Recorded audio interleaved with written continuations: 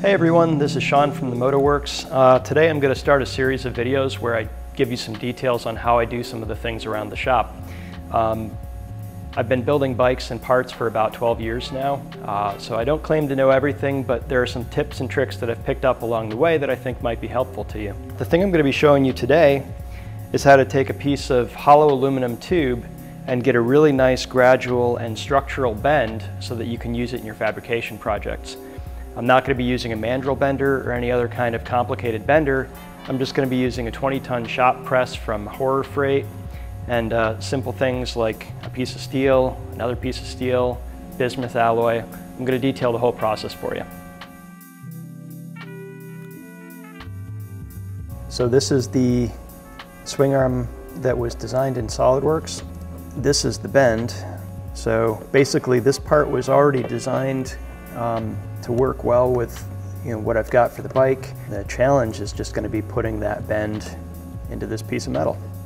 I designed this swing arm based on what the bike needed, and one of the parts that I had to fabricate based on the design was this hollow piece of aluminum tubing with this really nice bend in it. My go-to for getting that made was to call around and see if people could mandrel bend that part. And mandrel bending consists of bending the tube around a die, which has that radius in it, but it also has a flexible, solid piece that goes in the middle of the tube to keep it from collapsing. I called around for days. I couldn't find anybody willing to do it or who had the tools to do it. I just decided I'd have to figure out how to make this part in-house. So the first try I did with a hollow tube just ended up flattening the tube out. So I knew that wouldn't work. The second try I did was to fill the tube with sand, because I've used that before with exhaust bending and that worked out pretty well. With sand it did the same thing. The tubing ended up flattening out because as the tube gets bent it gets longer and the sand gets less tight and it ends up flattening anyway. So the third try was to anneal the tube, fill it with sand, and then go ahead and try to bend it. And I figured if I annealed it, it would bend more easily and it would be less prone to collapsing. Problems with annealing are that once you soften the aluminum, you've got to go and get it heat treated again. And once it gets heat treated, it ends up bending and warping. So you're not totally sure that you're going to get the final angle that you need after heat treating. And when I annealed the tube and filled it with sand, it flattened anyway, so totally defeated the point. Now what I tried the very last time was something I've used before for really, really thin aluminum tube, a low temperature melting alloy, which is like a bismuth alloy, and I filled the entire tube with that and I bent it cold. That worked, and it allowed me to bend the tube cold, which means I didn't need to reheat treat it, which means that the angle that this finished at is the angle I needed.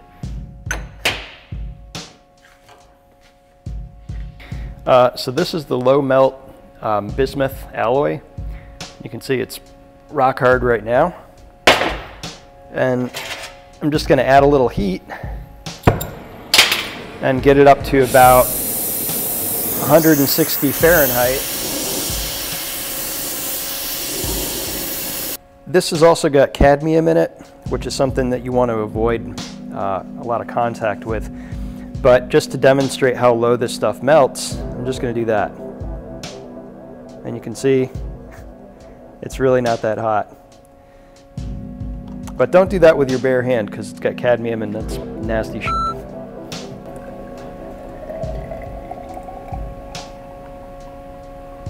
That's your solidified bismuth alloy. And now it's got a lot of weight to it. And this metal will bend, but it's going to make this whole thing bend just like a solid tube of aluminum.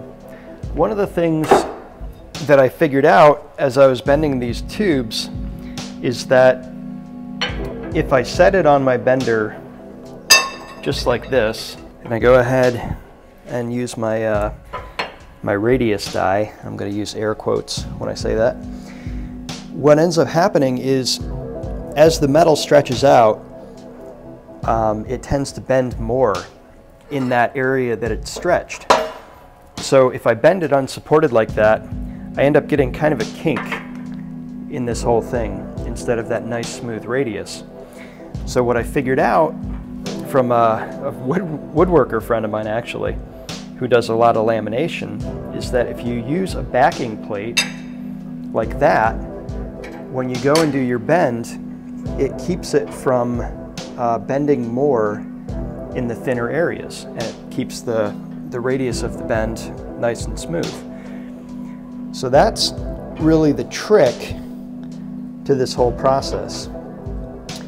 And what I'm using for that backing plate is a piece of 1/4 inch cold rolled steel.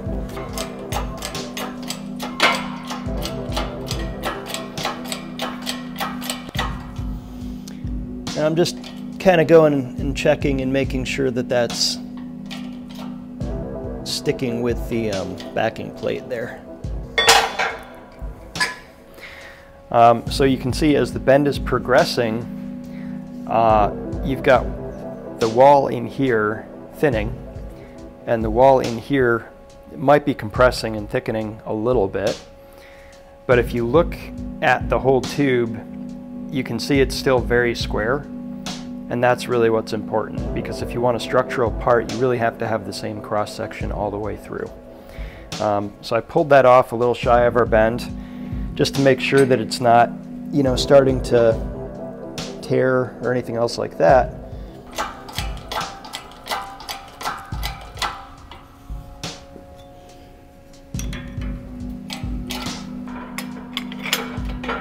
So we're actually pretty much right on.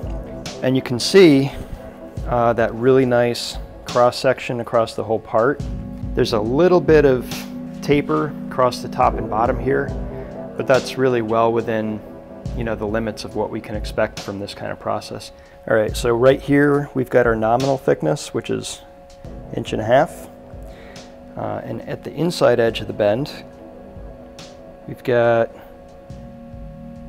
1.5 inches plus about 40 thou. And then on the outside, we got 1.5 inches minus about 40 thou. This is about as good as mandrel bending. I mean, there's really not much difference structurally here.